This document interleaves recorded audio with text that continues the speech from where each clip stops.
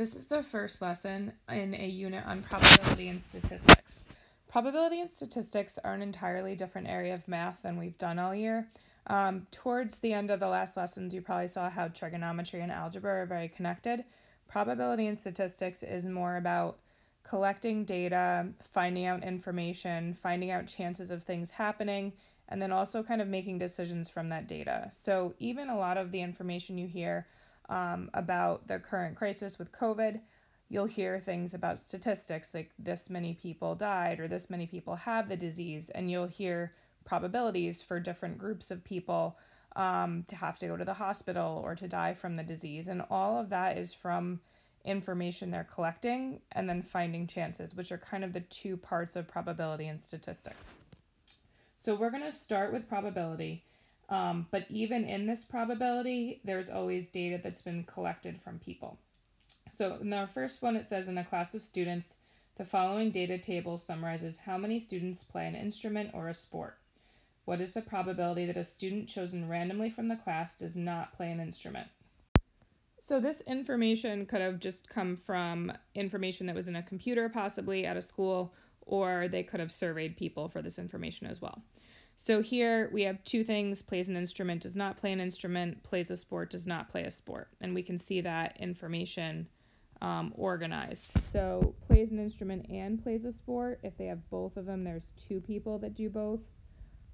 Plays an instrument, does not play a sport is 20, and so on. So the first thing we want to do, if it's not already provided in the table, is find some totals of the information. So this helps because then we can see the total number of people surveyed. We can just put total here and total here. And also right now, the information about plays a sport is split up in based on whether or not they play an instrument or not. The total people that play a sport, if we add these two together, is 5. The total people that do not play a sport is 25. The total people that play an instrument is 22. And adding the total people that do not play an instrument is 8. So from here, if we add up the total of either the column or the row, it should always be the same. And we see it as here, which is 30 people. So 30 total people were in this study. The question says, what is the probability that a student chosen randomly from the class does not play an instrument? So we want to figure out two things. First off, what is the total number of students in the class, because we're choosing one randomly from the class, and we see that that's 30. So that goes on the bottom of our fraction. And then we're also looking for the ones that do not play an instrument. The total that do not play an instrument are right here. Okay, so I'm going to try to use this square or rectangle around the number that goes on the bottom, circle on the top throughout the lesson. So the answer here is 8 out of 30. We can write this out as the probability. Probability is actually a function, so we're going to write P of no instrument. Okay. So moving on to the next problem. This collected information has to do whether or not people have a brother, whether or not people have a sister, and then when those two things are both true. So we're going to put on our totals first. And this will go a lot faster as I do more questions. So I'm just going to put T for total. I could, write more if I wanted to. So here I have 17 total people have a brother, 10 people do not have a brother, 6 people have a sister, and 21 people do not have a sister. When I look in both directions, my total adds up to 27. So once my table is complete, we'll see the question. What is the probability that a student chosen randomly from the class? So that tells me that my bottom number is the whole class, so that's 27. And then we want to know, has a brother and a sister. So if we want both of them to be true, this is called the intersection of these two rows, or a row and a column. So that's 2 people have both, and that's what goes on the top. So this is the probability, and we can write sister and brother. So if I was going to pick one of these 27 people randomly, I have a 2 out of 27 chance that they have either a sister or a brother. So our next table is about whether or not people completed their homework and whether or not people passed a test or failed the test. So once again, we do totals.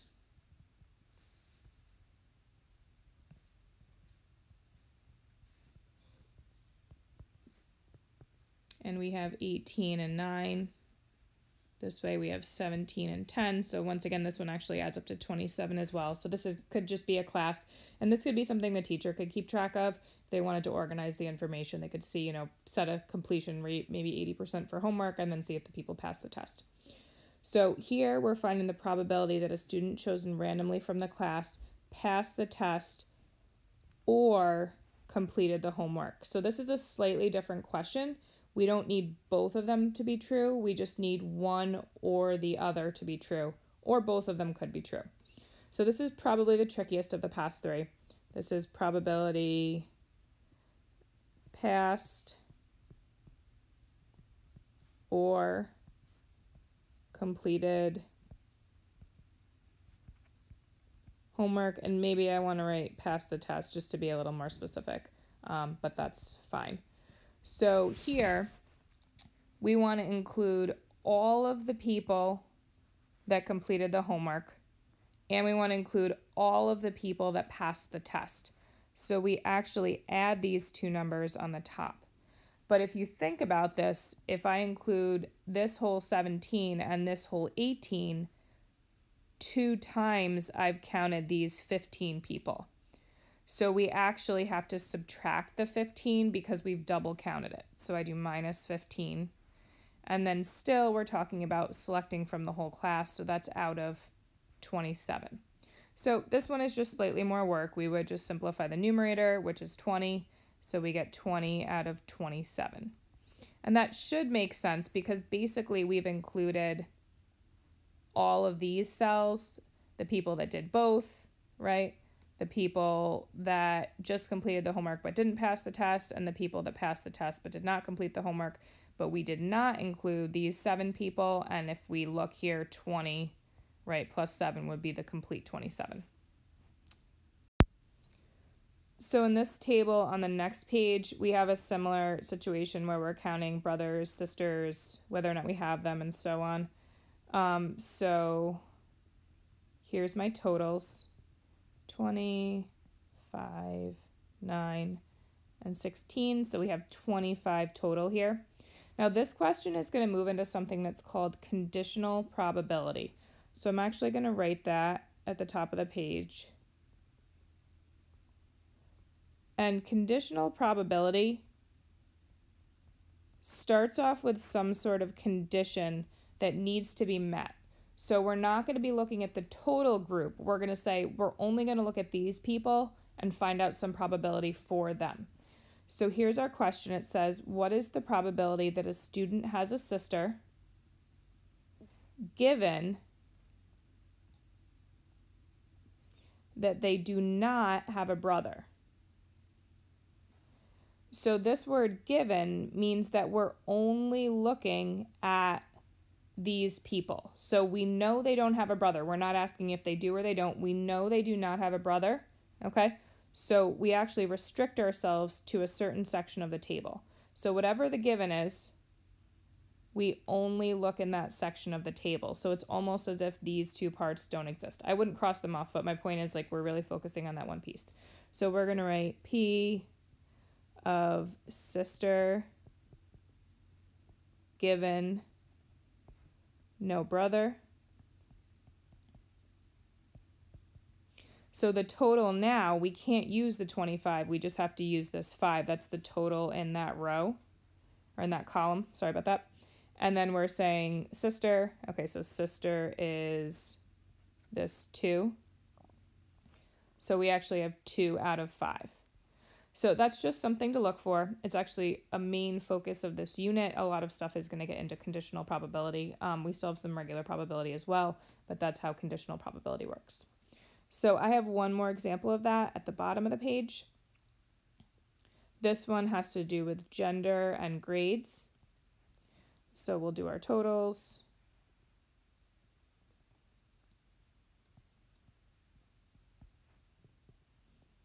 $10, $16, $8, and $18. So we have 26 on this one. So this one says, and this one's not going to say that word given, so it's a little bit trickier, but we have to interpret the way the question is worded. What is a probability that a student who has an A? So we're not asking if they have an A. We're not saying what's the chance they have an A. We're saying that they definitely have an A, okay? And we're asking, is a male. So we're saying, of those students that have A's, what's the chance that they're male? So the given here, if I write this out, we want to know what's the probability they're male given, and given means we already know it, given the student has an A. So we're only looking, because A is the thing that's given, we're only looking in this row this time, okay, because that's the given information. So this is going to be my bottom number, and then we're talking about what's the probability they're male, so that's the top number. So this is 5 out of 8 for that answer. So we have these different types of probabilities. We have basic probability, we have and probability where two things are true, we have or probability where one thing or the other is true, and then lastly we have this conditional probability where we don't look at the total, we're just looking at a certain row or column in the table.